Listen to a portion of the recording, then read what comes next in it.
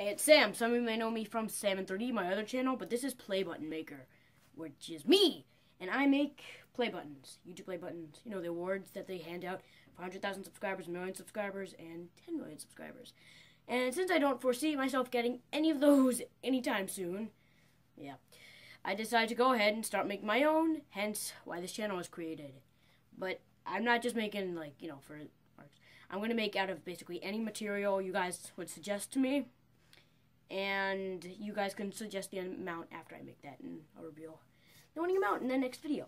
So today, for my first video, I decided to do the 1 subscriber paper play button. It's right here.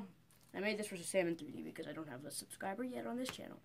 So anyway, if you want to see how to make this, just continue with the video.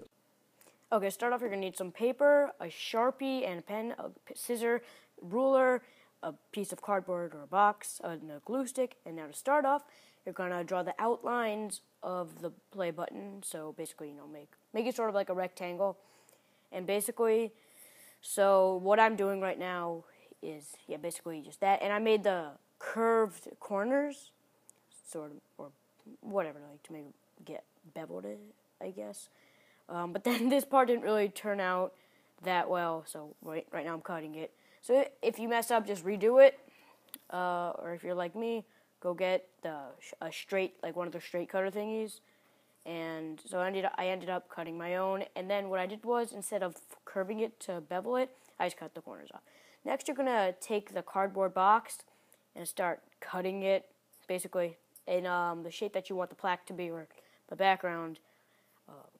So I did like a rectangular shape, but you want it to be proportionate to the play button.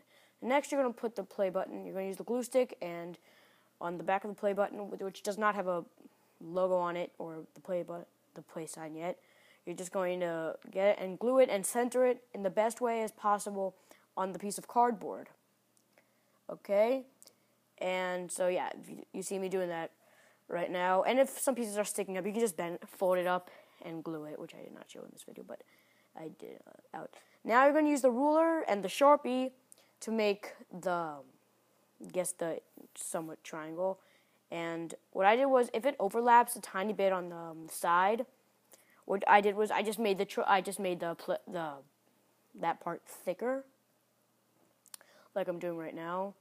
And then basically it came out better than it was before, and I just filled in right now what I'm doing, or I filled that part in. Then I printed out congratulations for surpassing 1 subscriber with my computer. Use the straight cutting thingy, or you could, if you have really good cutting, you could just use scissors.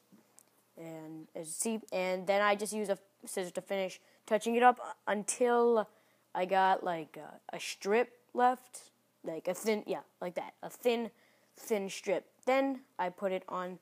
I rubbed glue all over it. And I centered it as best as I could, and then I glued it on to the play button.